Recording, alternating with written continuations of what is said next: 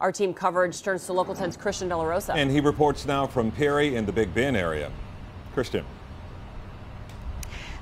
That's right, and this is where a lot of people and authorities are out and about surveying the damage, and many of them dealing with what they explain is a sense of shock of just how powerful the storm was despite all of the warnings. But as so many are picking up the pieces and counting their losses, no doubt about it, this could have been so much worse.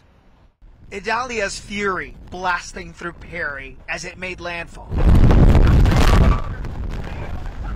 It was bad. It was heavy winds.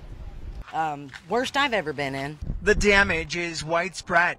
Hurricane force winds took down big trees and power lines, making some roads impassable. The storm's power blasted windows, shredding through businesses and peeling off roofs from homes.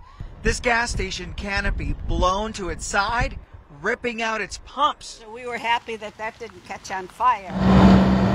The National Guard is here to help, but Arthur and Patricia Fletcher got to work.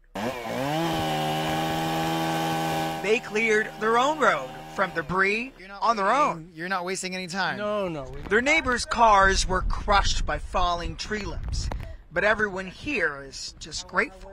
Just thanking God every minute that, well, we're still here, and, this stuff is nothing as long as everybody's okay.